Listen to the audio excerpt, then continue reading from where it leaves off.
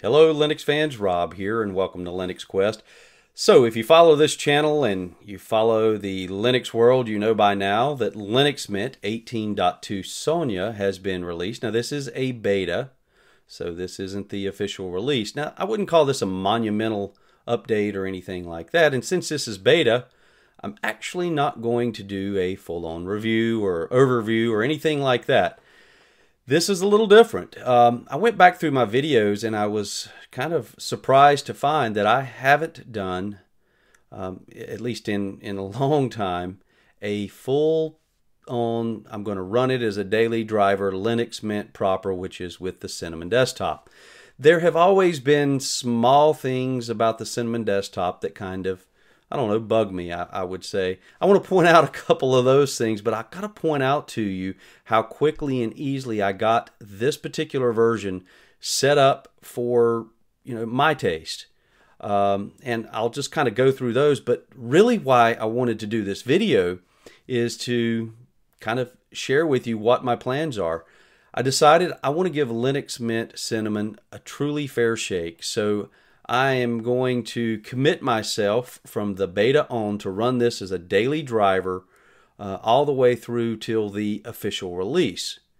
And I think that is a fair way to kind of step back, reassess, give it a true fair shake, and be really engaged into not only the desktop but the operating system, and then come back with a review. I have decided that that's exactly what I'm going to do. So this has been installed on my main machine, my main partition, and this will be used day in, day out until the final release, and then I'll determine from there, if I'm just going to continue on with it. So I want to talk just quickly about a couple of little things that have always bugged me about Linux Mint. And I'm not discrediting it as a excellent GNU Linux distro. There's, got to be reasons why this has been #1 on Distro Watch. How do you forget Distro Watch? #1 on Distro Watch for the last 43 years. Okay, I'm kidding. It hasn't been 43 years, 56. Okay, no, I'm kidding again. But anyway, so it seems like it always winds up at that #1 slot. And there's a reason. I mean, it's got a huge following. And for someone who is a desktop user, I see the appeal here. All right, some of the things that have always kind of bugged me. Now, these are little nitpicky things. These aren't, real world OS issues. First of all, this Linux Mint icon has always bugged me to no end simply because of its odd shape and coloring, and I've never liked it. So, okay, yeah, that can be solved pretty easily. I did that here in the menu because the Linux Mint icon here in the menu to me has always just looked completely bizarre, completely out of place to me. Now, again, to each his own as far as taste is concerned. I just wanted to share with you some of the little things that really have bugged me.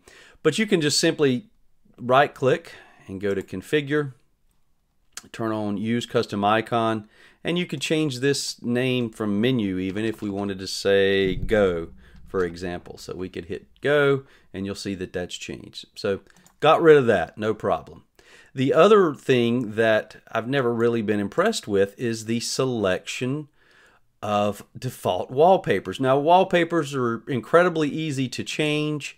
You can certainly put your own favorite wallpaper on there. But for the first time, I think ever, within Linux Mint, I was able to find a built-in, I think, simply gorgeous wallpaper. And that's this kind of gray. It goes from a dark gray down to a lighter gray with this almost silver, albeit odd-looking icon.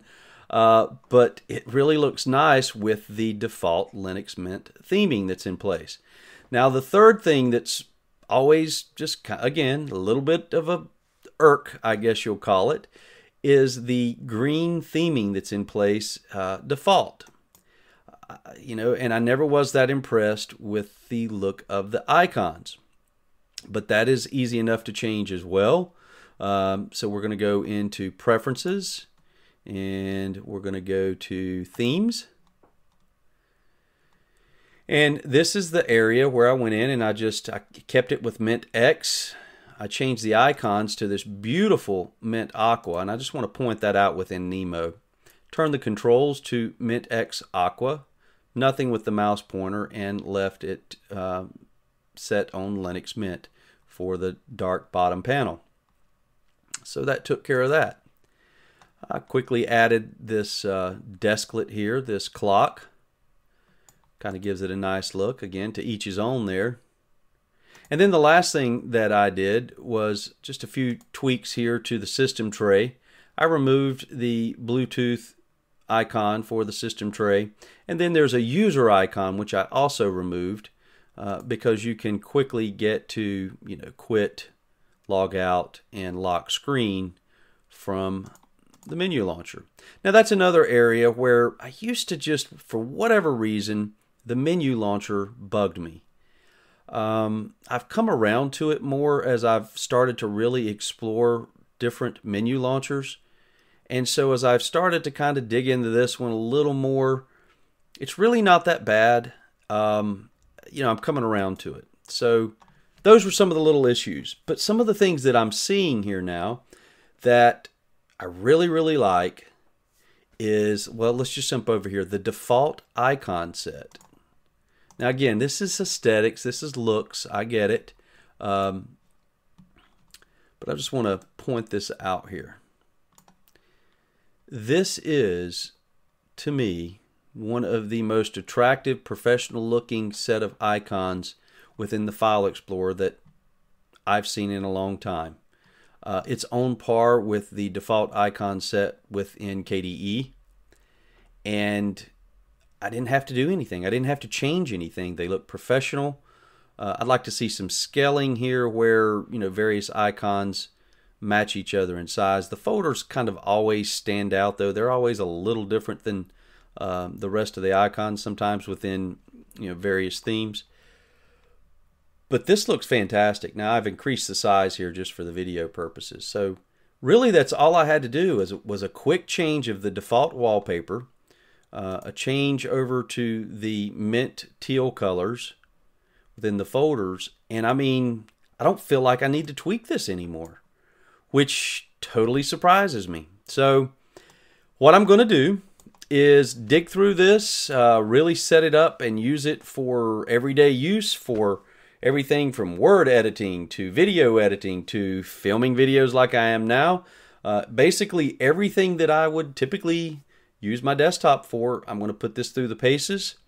And then once it's finally released, I think I'll come back and do a thorough, in-depth review. So just wanted to share that with you because if you'll look back through my videos, Linux Mint Cinnamon Proper, I don't think you're going to find it, or if it's in there, I missed it or totally forgot about it, one or the other. So stay tuned and we'll see how things go. All right, that's it for now. We'll check you later.